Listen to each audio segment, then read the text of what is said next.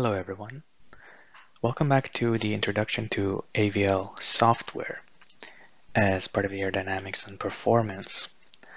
So before we moved into session 2 tutorial, I think it's important to discuss a little bit about the aircraft flight dynamics and stability. So we're going to look at flight dynamics and stability for aircraft in a brief introduction before we jump into the session 2 tutorial for AVL. So here we can see a series of equations. These are the general equation of motion for an aircraft. How they are derived is not the point or the scope or the focus of this presentation, but rather we want to see that we do have these 12 equations.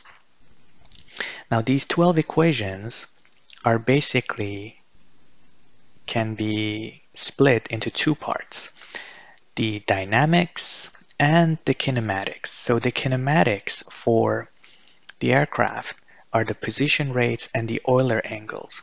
So how or where the aircraft is positioned with x, y, z, and how it's oriented with phi, theta, and psi. So these are the positions, these are the angles. We additionally have the dynamics, which includes the linear momentums and the angular momentums. So the x, y, z forces and the L, M, and N moments.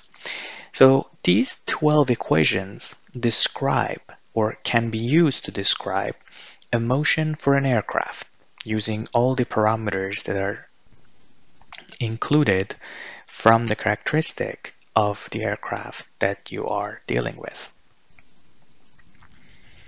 Now if we divide the following equations that are the forces or momentums or linear momentums by 1 over m and multiply the moment equations L, M, and N by I, which is the identity minus 1, we obtain the explicit expressions for the linear u dot, v dot, and w dot, which are the time derivatives of x, y, and z direction velocities, or linear velocities, and the angular velocities that are the p dot, q dot, and r dot. Again, the dot notation shows the time derivative of a particular variable.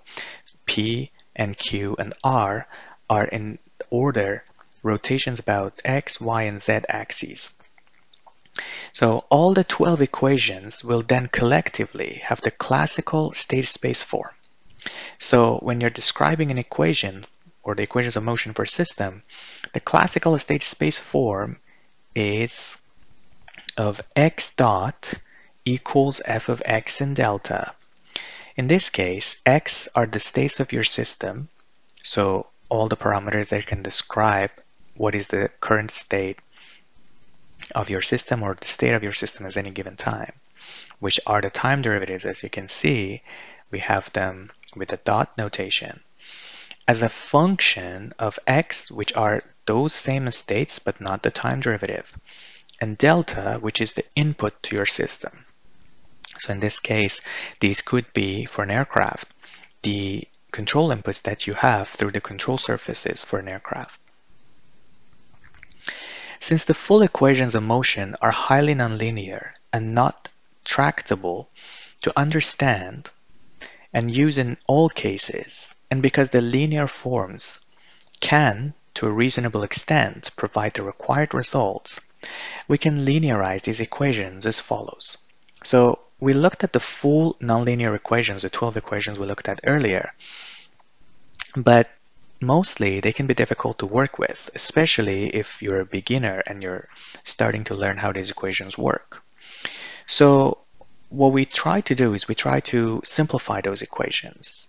We are limiting ourselves in what we can do with the simplified equations, but at least we do have simpler equations to work with. The process of simplifying those equations or linearizing those equations for a certain operating range that we call here the trim state will help us get rid of some of the terms in those equations and simplify the remaining terms that will make life easier for us to work with the linearized or the simplified equations. To do that, we first assume that the trim state with x0 or x0 and delta 0, so the index 0 for x, which are the states, and delta, which are the control inputs, shows the trim state or the equilibrium state, where x0 or x0 dot is equal to 0. So at the trim state, you will have the time derivative of your states equal to 0. So if you put x0 and delta 0 or x0 and delta 0 into the classical state space form, you should get the x0 dot equal to 0, except for the position rates and heading rate as follow. So in that moment, you still have these states as non-zero because they are showing the movement of your aircraft without any drastic changes. So you will have x dot, y dot, z dot, which are the velocities in x, y, and z direction, plus the psi dot, which is the yaw angle or the heading angle for your aircraft, to be non-zero. This allows for both straight flights where R0 is 0 from PQR, and the steady turning flight where R0 is not 0. Now let's consider small perturbations such as delta x of t and delta delta of t about the trim state as shown below. So in this picture or this figure, you see that you have an aircraft flying at this initial perturbation, and the actual state at any point is equal to the trim state, that is x0 or x0 plus delta x. This delta x is the later perturbation. So if there was no change or perturbation in the aircraft behavior or state, it would continue on this straight line that we show as the trim state with x0 or x0. However, if there are small changes, they can affect the trajectory on which the aircraft is actually flying. And because of that, it will deviate or move away from the trim state, and it can end up somewhere here, which basically is whatever the trim state was, plus some perturbation or some small changes from that, which can be shown by this capital delta x. So with this formulation, at any point, we can write the actual state of the system as x of t to be the summation of the trim state plus the delta x, which is the perturbation. And the same for the delta, which is the input for the system or aircraft, as the trim state controls plus the perturbations in controls. From before, if we put these equations back in the full state space equation, which we had as x naught equals x dot equals f of x and delta, and now we replace the x and delta with the summation of the trim state plus perturbation, we end up getting these equations that x naught dot plus delta x dot equals f of x naught plus delta x and delta naught plus delta delta. And this is where the approximation comes in, and we need to have a small perturbations for it to be applicable. So remember, the perturbations are small changes. If the changes are not small enough, these won't be applicable. This means that the left-hand side of this equation is equal to the first term of the Taylor series expansion about the trim state. And this will only apply, so we can use the Taylor series expansion if these changes are small. So that's why we need them to be small to be able to continue with our linearization or the simplification process.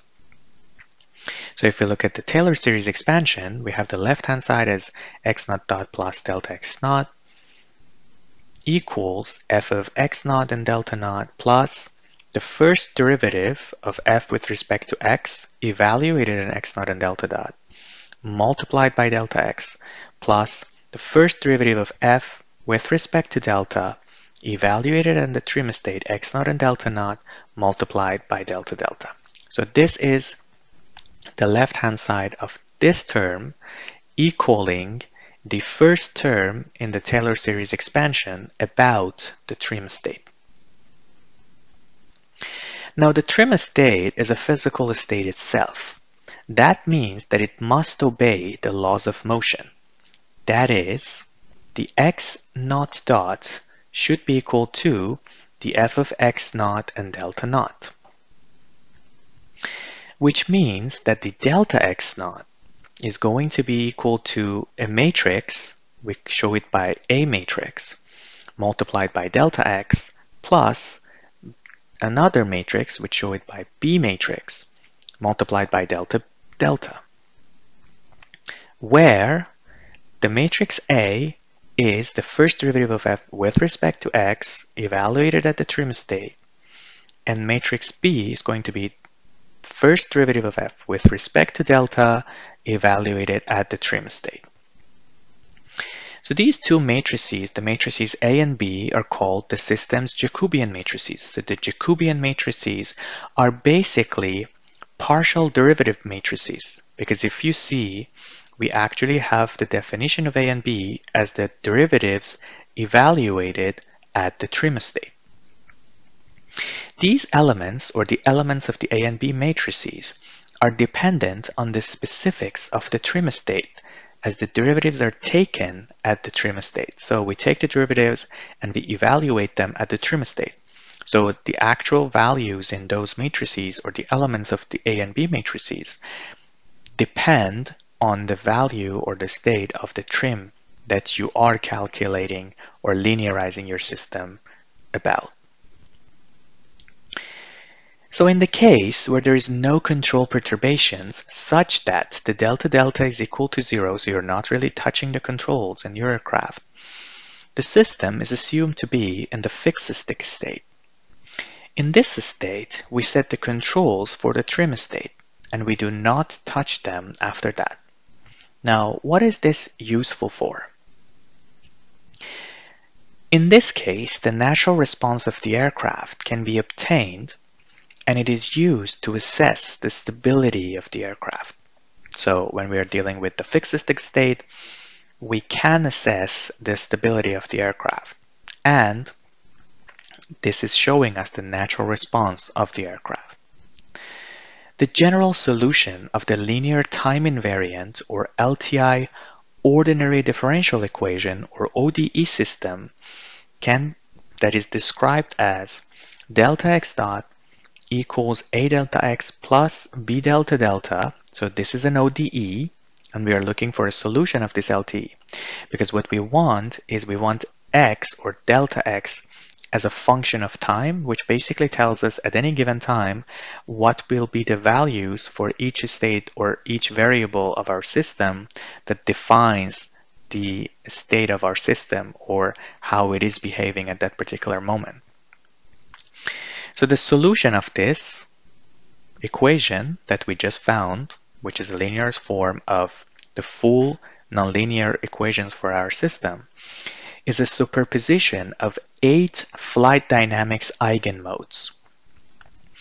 So when we get to AVL and we try to run some stability analyses, we will end up with some stability derivatives, and we will also end up with some flight dynamics modes. Those modes are the ones we are referring to here, and that's why this review is important, to understand where those terms come from. And when we're looking at some of those stability analyses with AVL, where are they stemming from, where are they derived from, and what they mean, and what we are looking at. So this superposition, so this is delta x as a function of time, this is what we were looking for, is a summation of 1 to 8, so 8 modes that we call eigenmodes. So these eigenmodes have the eigenvector vk and an exponential that has the lambda or the eigenvalue multiplied by time. And the lambda itself, the eigenvalue, has a real part that is sigma and an imaginary part that is omega. So it is a complex number. A lambda in general, or the eigenvalue in general, is a complex number that has a real part and an imaginary part. But it can be missing either or depending on the state of your system. Where lambda 1 to 8 are the non-zero eigenvalues and v1 to 8 are the corresponding eigenvectors of the Jacobian matrix A. Now the question is, we have actually 12 equations. Why do we only have 8 states or eigenmodes that we are superimposing or summing up for the full state of the system? The other 4 non-zero eigenvalues correspond to a shift in x, y, z, and psi. If you remember, we said at the trim state, all the x dots need to be 0 except for these in the aircraft system. And we discussed because your airplane should actually be moving or could be moving while it is in the trim state. They don't have to be 0. They just don't have to have change, which has no influence on the dynamics and therefore is excluded from the mode summation. So if we remove these 4 modes from the 12 modes, we end up with only 8 modes that are affecting the actual state of the system, and that is how we can find the delta x as a function of time for our linearized system. The magnitude of each omega, so the omega was the imaginary portion of lambda, which was our eigenvalue, and the sign and magnitude of sigma, which was the real part of the eigenvalues, indicate the nature of each mode that we are dealing with. Now the question is, what does each one's sign and magnitude tell us? So if omega is 0, this is the complex portion of the complex number, or the imaginary portion of a complex number, then that means the motion we have is monotonic, which means it's not oscillating. The system is not oscillating. If omega is not 0, that means you have an oscillatory system. And if your sigma, or a real part of the eigenvalue, is greater than 0 or is positive, then your mode is not stable. And if it's negative, then your system is stable. And if it is 0 or very close to 0, it is marginally stable. So your system can be on the verge of divergence at any point. Now, how do we find those eigenvalues, the eigenvalues and the eigenvectors? So for the linear equation, we have ax equals b that come from steady state problems. Eigenvalues have their greatest importance in the dynamics problem. So if we have a derivative with respect to time, so du dt equals a matrix multiplied by u, which looks very similar to what we have for x dot equals ax plus bu, or b delta, is changing with time. So the response is either growing or decaying or oscillating, depending on the signs that we just discussed. We can't find it by elimination. However, we can use AV equals lambda v, so the eigenvalue equation, to be able to solve for the lambdas or the eigenvalues and the eigenvectors.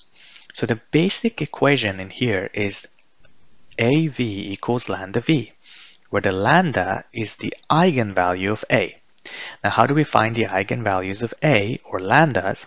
To find lambdas, we need to solve the determinant of lambda, the determinant of matrix A minus lambda I. So lambda are the eigenvalues that are unknown, A is known from our system, and I is just the identity matrix with the same size as A. If we solve this equation, or this set of equations, this determinant equal to 0, we will end up with a system of equations with the only unknowns as lambdas, and that should give us the lambdas or the eigenvalues for a system with the Jacobian matrix A. The eigenvalue lambda tells whether the special vector x is stretched or shrunk or reversed or left unchanged when it is multiplied by A. So for each lambda we solve A minus lambda I times V equal to 0, or AV equals lambda V, to find the eigenvectors. So we have two things, the eigenvalues that are lambdas and the eigenvectors that are V's. Now we go back to the eigenmode analysis where we said the solution, the delta xt, was actually equal to the summation of 8 modes. Now these V's should be familiar, they are the eigenvectors now, and these lambdas are the eigenvalues. So the lambda 1 to 8 are the non-zero eigenvalues, and V1 to 8 are the corresponding eigenvectors of the Jacobian matrix A. And we said that the magnitude of each omega and the sign and magnitude of each sigma indicates the nature of that mode. If omega is 0, then the motion is monotonic, so it's non-oscillatory. If omega is not 0, then the motion is oscillatory. And if sigma is positive, then the mode is divergent. And if the sigma is negative, then the mode is stable or convergent. So in the original equation of motion, the linearized equations are nearly full, meaning that you have all the elements as non-zero elements. So that means the elements of A and B matrices have non-zero elements. However, we can have further assumptions or add further assumptions to our problem to eliminate or remove some of those non-zero elements and make them zero in the A and B matrices. That will help us further simplify our problem.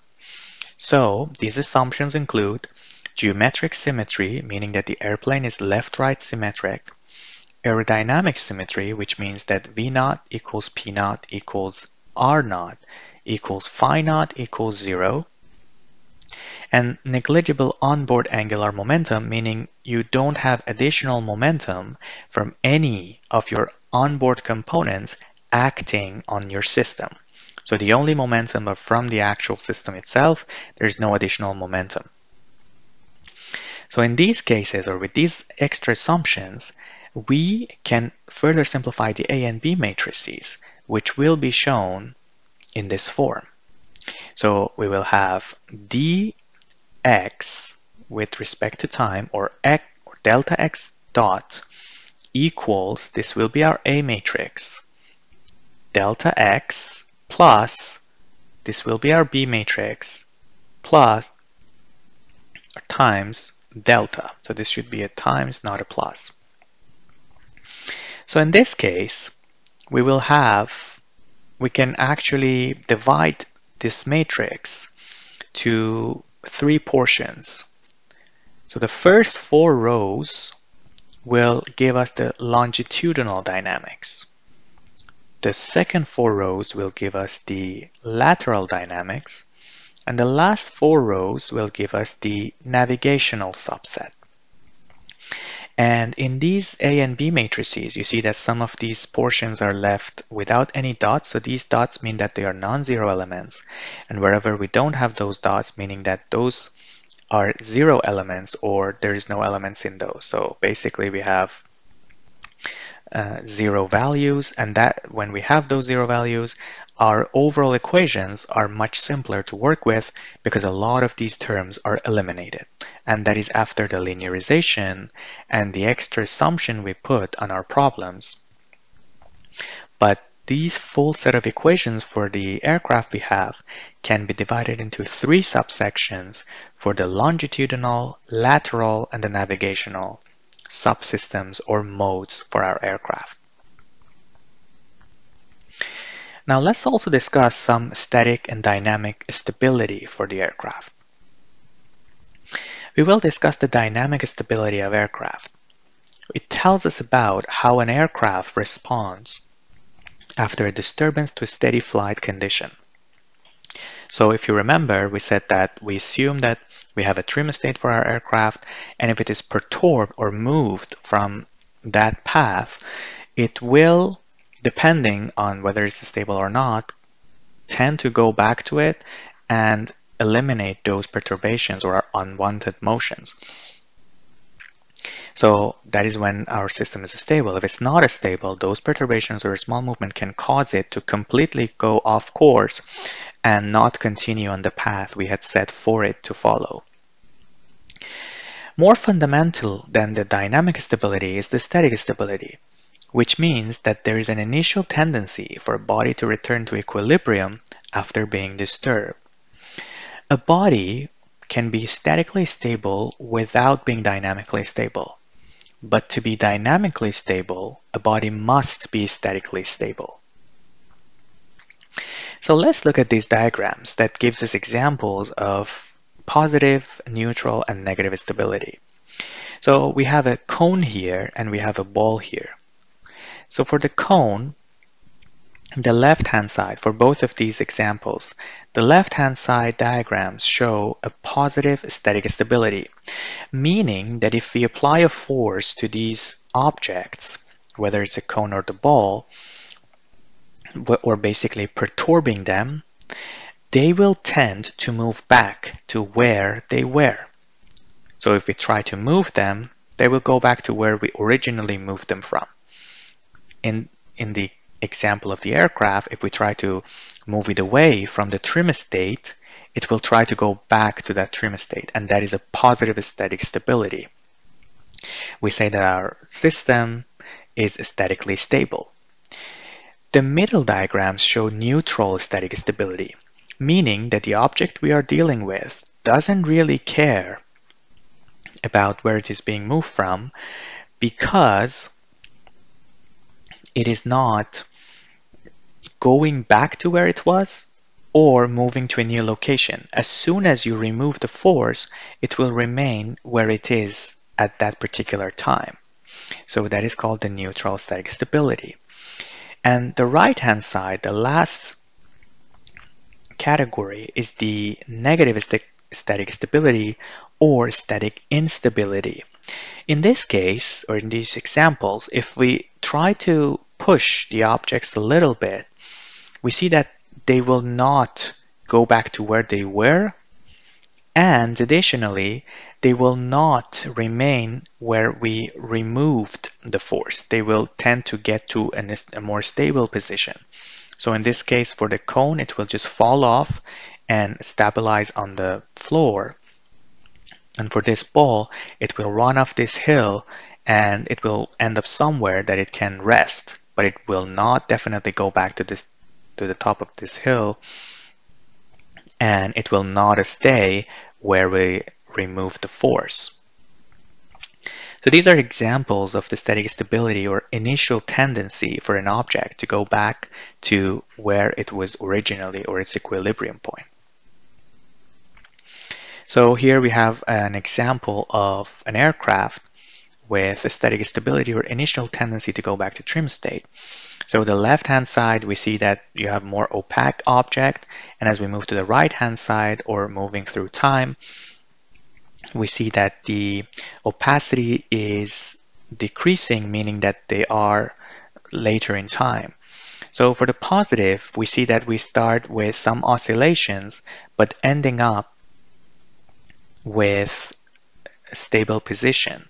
And that means the tendency of this aircraft with positive static stability is to go to an equilibrium or trim state.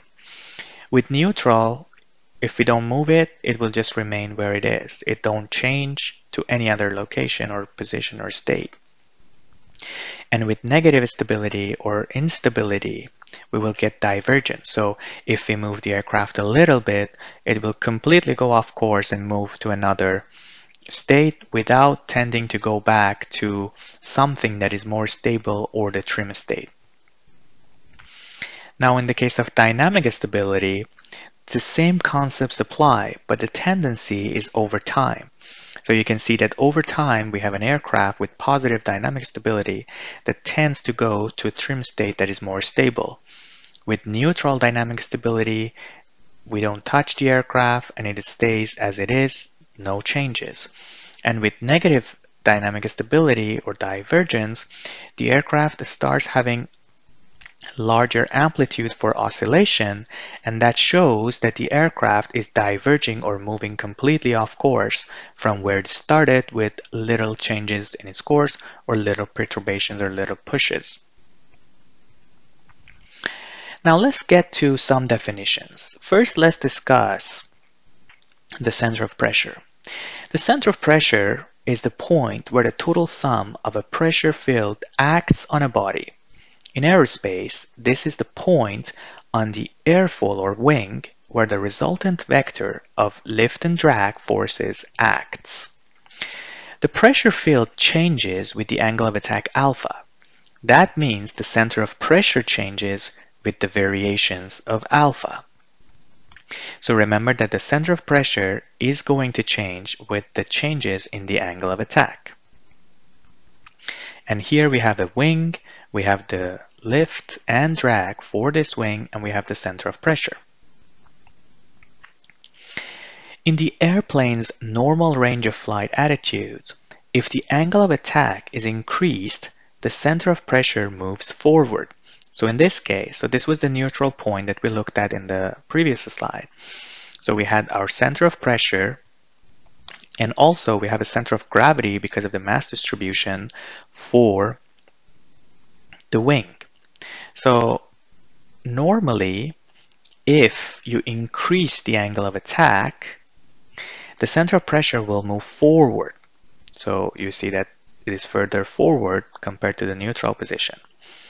And if we reduce the angle of attack, the center of pressure moves backward, or in this case, closer to the center of gravity.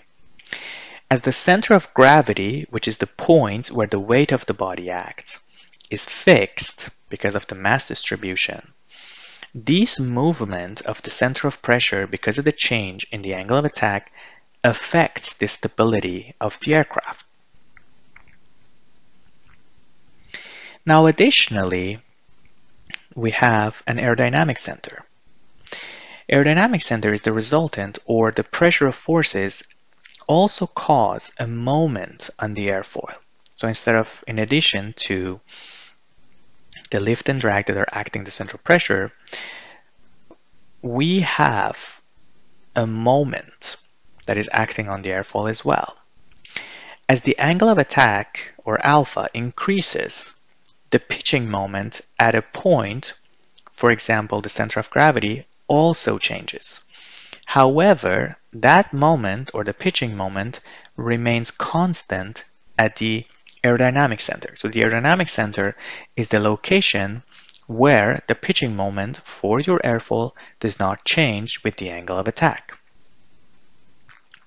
For symmetric airfoils in subsonic flights, the aerodynamic center is located approximately at 1/4 or 25% of the chord from the leading edge of the airfoil. The aerodynamic center does not change with variation in angle of attack. Therefore, the aerodynamic center, rather than the center of pressure, is used in the analysis of longitudinal stability because it is more independent of the angle of attack and can be more useful because of that in these analyses. Now let's look at a full airplane.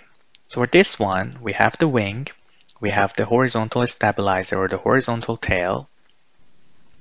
So the wing itself has an aerodynamic center, the horizontal tail or stabilizer has an aerodynamic center, and the lift for the wing is acting here, and the lift for the horizontal stabilizer is acting here.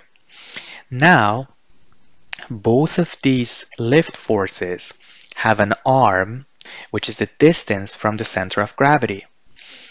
That distance multiplied by the force of lift creates the pitching moments. So for this case, for the lift, we see that that pitching moment is in the clockwise direction, and for the horizontal stabilizer, this is in the counterclockwise. And the center of gravity is also where the weight is acting. So the neutral point is the lift of the wing acting through the center of pressure is in front of the CG, or center of gravity. This causes a destabilizing motion, increase in lift due to increase in alpha, that causes a nose up moment. Further increasing alpha. This is counteracted by the moment produced by the lift of the horizontal stabilizer acting behind the center of gravity. Now, as the center of gravity, which you can control with the distribution of mass in your aircraft, moves forward, the stability of the aircraft increases because the main wing lift arm is being reduced, so you have a smaller moment for the wing and a larger moment for the horizontal stabilizer, which will make the aircraft statically stable.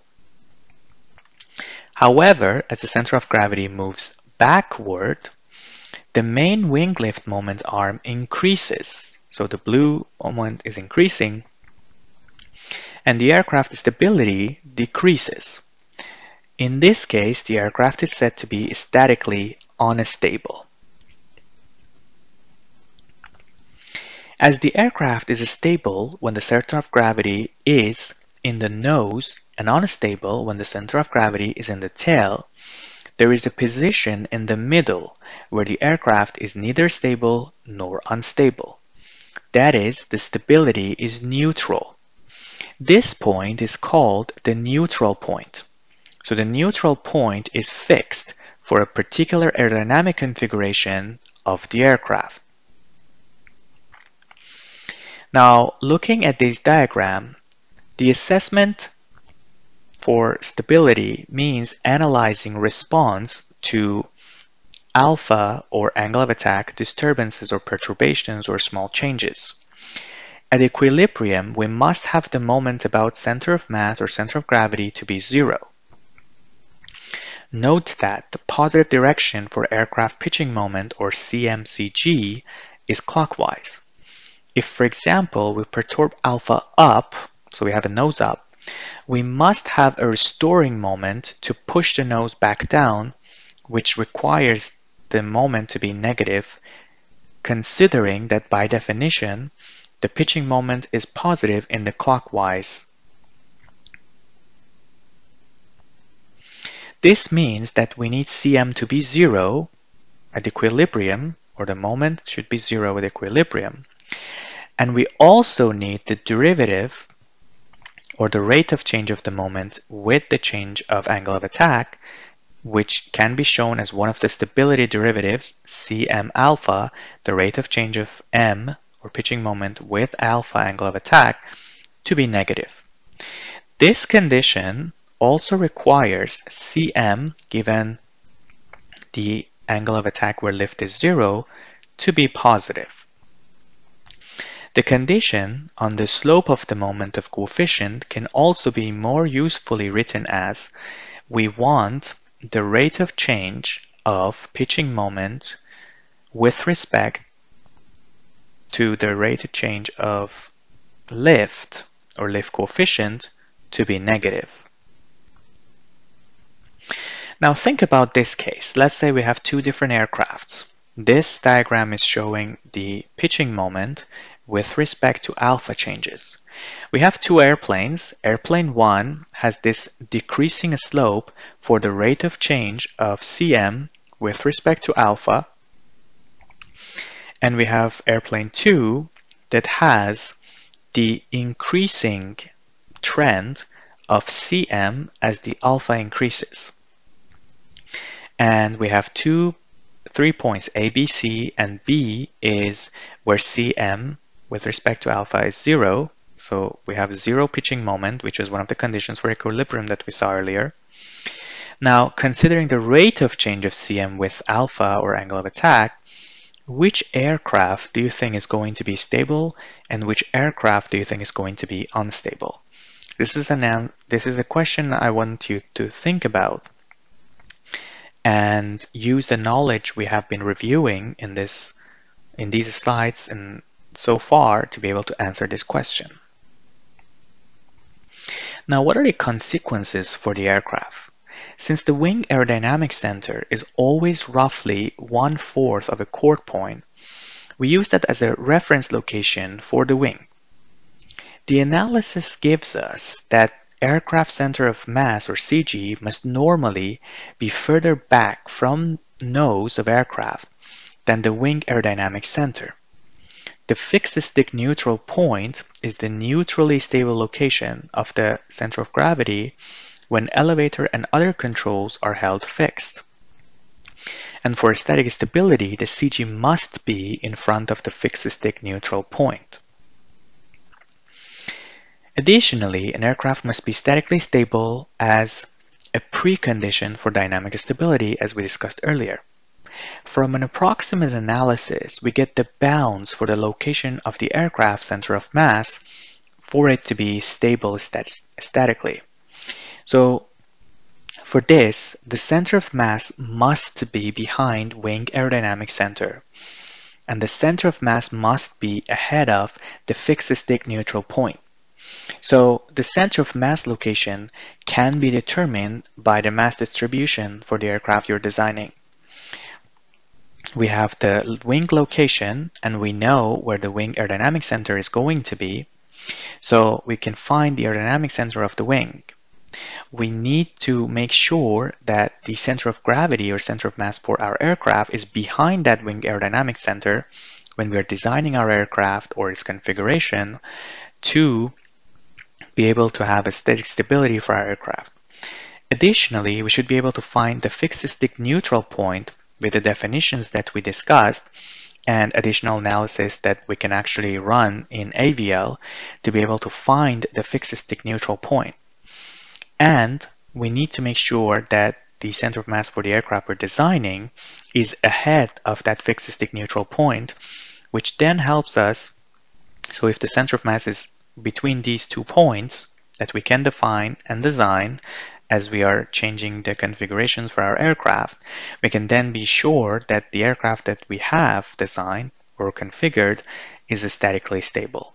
And additionally, we can run some analysis for the different modes of our aircraft to find its dynamic stability, as we discussed earlier, finding the eigenvalues and the eigenvectors that actually the AVL allows us or gives us some tools to run those analyses and get some results, and gives us the tools and the results we need to analyze those modes to make a decision or conclusion based on all the data that we get to be able to discuss static and dynamic stability of the aircraft that we have designed.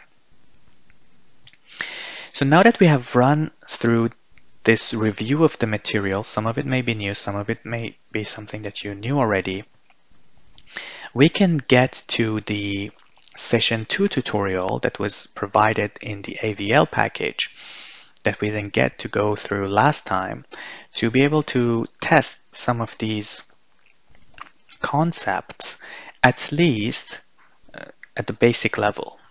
So let's go back to AVL. So we are again in the AVL folder. We need to open session 2. So we will have session 2 here. I'm going to just put it on the left-hand side. And we need to go to runs. We need to run AVL. So we have the AVL again, and I'm going to pin this to the right. So we have them side by side. And we're going to go through these commands again. So this is the part that we discussed last time, and we're going to start with the actual commands that we need to execute to get some of these results. So it is asking us this time to load AVL BD. We discussed last time that because we're not running the command line, we are running from inside the AVL, we need to load these individually. So load mass, load AVL configuration file, mass file, and the run file separately. So we load BD, which will basically load bd.avl. We said AVL is optional for the configuration file. So it successfully loaded it. We had it loaded and we see some of the results. We additionally need to load mass. So we have mass bd.mass. we see that we successfully have the mass file loaded, and we can see some of the mass and inertia information here as well. So in here, with the mass distribution we have, you can see that the location of the center of gravity in terms of x, y, z are where, and we also see some of the inertia matrices that are required for some of the calculations in the full equations of motion that we looked at, that will actually be used by AVL to run these analyses. And finally, for the third item, so we did the the configuration file, we did the mass file, and we need to run the case file. So let's see if we have any case file. So we need to use case bd.run.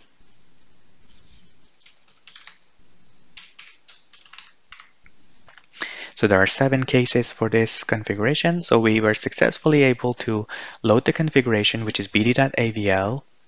We were able to load the mass file, which was mass bd. And finally, we were able to run the run cases with case bd.run. So we have everything loaded for this aircraft. Now we can get into the commands that are listed in this session 2 tutorial.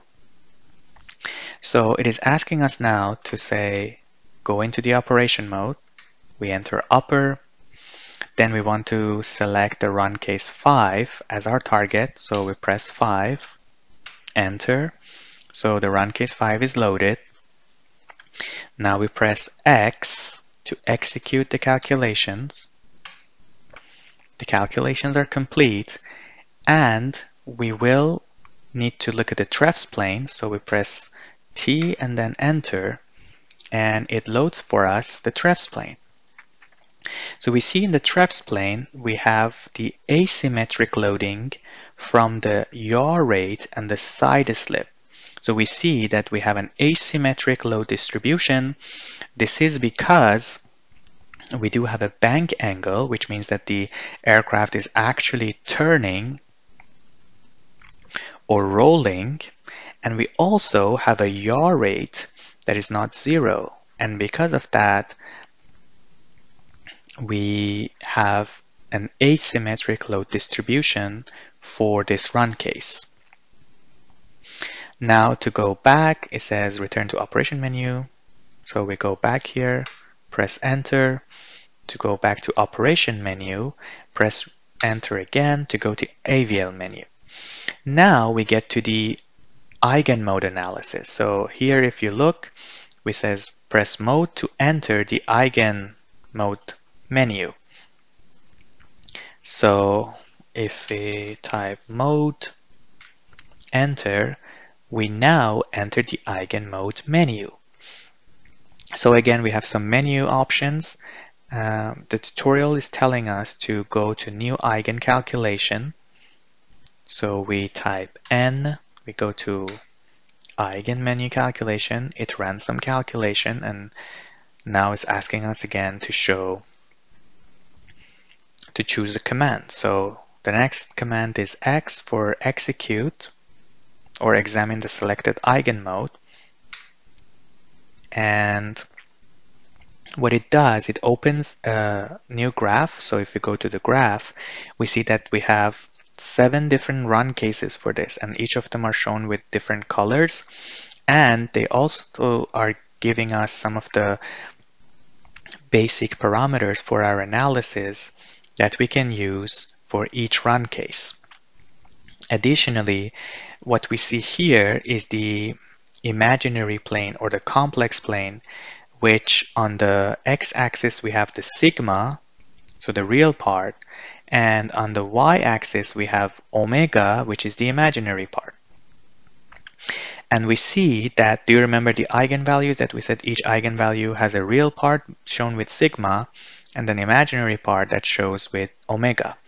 So on this axis, we see that for each run case that are separated by color or distinguished by different colors, we can see that the location of these are going to tell us whether or not that mode is stable or oscillatory.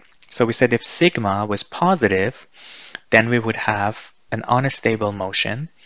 If it was negative, we would have a stable motion. So anything near 0 for sigma is kind of marginally unstable or stable, and anything on the left-hand side or anything with negative sigma is a stable motion. Additionally, we have some modes or eigenvalues that have omega on as 0. So these modes are going to be non-oscillatory or monotonic motions. They will not oscillate. Whatever has a positive omega value, so these eigenvalues will represent the motions or modes that have oscillatory motion. So we can further examine these. Now, after we do that, we can see that after we press X, we see this figure. It says examine a mode. To be able to examine a mode, we need to click on a phugoid root 7 above x-axis, close to y-axis. So phugoid mode is a name for one of the modes that we discussed.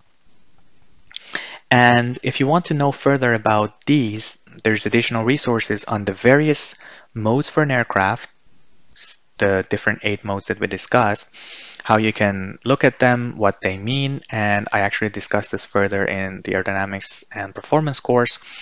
But for the sake of this, just think of the phugoid mode or root as one of the different modes that we had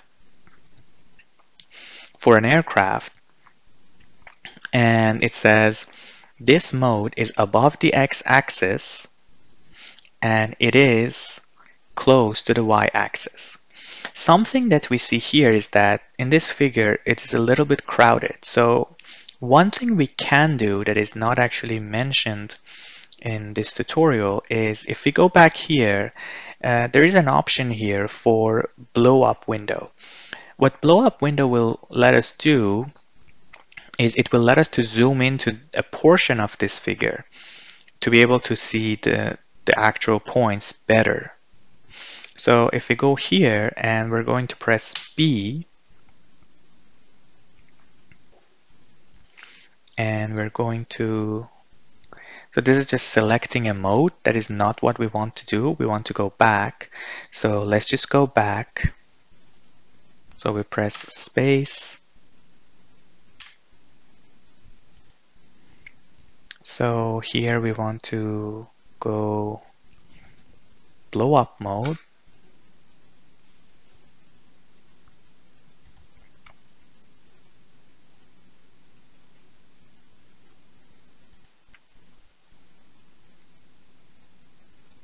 So we go back to AVL, then we go back to mode, and then we want to go to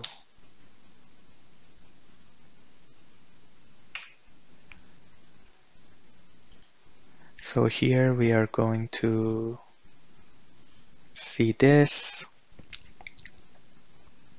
So we have this mode. So once we select the mode, we are able to run through that mode in time. And these are the keys we can use. So if we press these keys, you see that we can see an animation that is basically showing the variation of the aircraft motion over time for that particular mode or eigenvalue that is representing that mode. And we have some other options that we can work with. And additionally, if we press 0, it will set the time back to 0. And to exit, we can press space. And we want to see the route map again. So to see the route map, we see P. So this is where we want it to go. So P, we want to look at the routes, and then we can use the blow up to zoom in. Because before we were in the examine mode, if we clicked on the plot, it would just show us. But now we use the P command to just plot the route locus or the location of the eigenvalues for various run cases that we have. And next, if we press B, so to blow up window, we can go here and now we can select the top left first and then the bottom right next, and it will zoom in for us on the root locus or the complex plane. And now you see that we have a better resolution for what we are looking for. And we can look at the eigenvalues in more details. So if we want to zoom in further, we can press B again. We can go back here, choose again the top left and the bottom right, and we will see these in more detail. And if we want to, let's say this time, select X, examine the selected eigenmode. So now we can click on a particular one because now we have them in more detail. And now we can see the animations. So as you see, this is the phugoid mode, that the airplane is basically going up and down in a circular or oscillatory motion. And the animation is showing us that how it is behaving. So the red one is the progression over time. The white airplane is the time zero airplane mode. And if we press 0, we go back to time 0. So now we're going to go back. So we press space, we go back. The other things we can do are we can write the routes to a file. So this will help us for additional analysis outside of AVL. So if you want to run some coding or do some Excel analysis, you can write all these eigenvalue information into a file and then look at them and extract them from that file. And then you can do what you need to further for further analysis. But so we're going to skip this part. We don't want to write that to a file yet. And we have some additional data here. So we're going to say enter parameter modification. So if you see here, M is modify parameters. We press M, enter, and we have various options. So what we want to do is IX.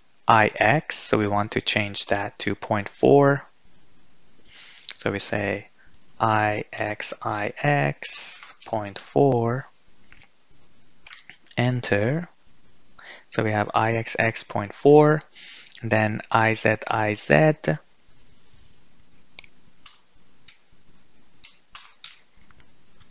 0.6.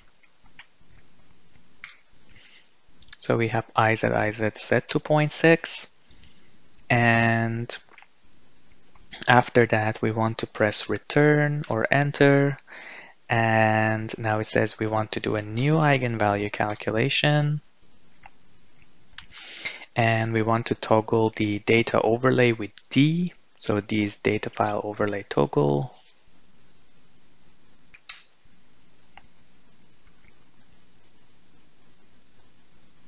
With BDIG.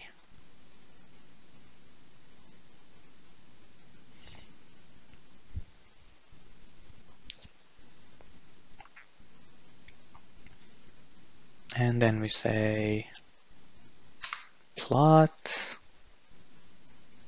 So it cannot plot.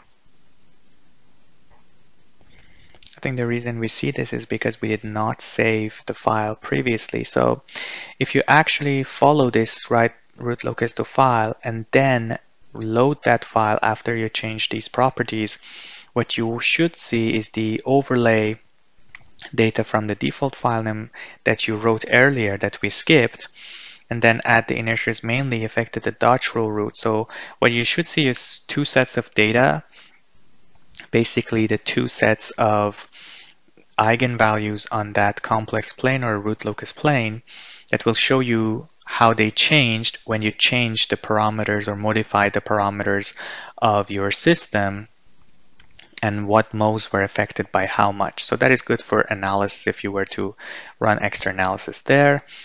And the last part is just going back to the AVL menu and then quitting AVL. So that will be the end of this session 2 tutorial with an overview of the concepts that were needed for this.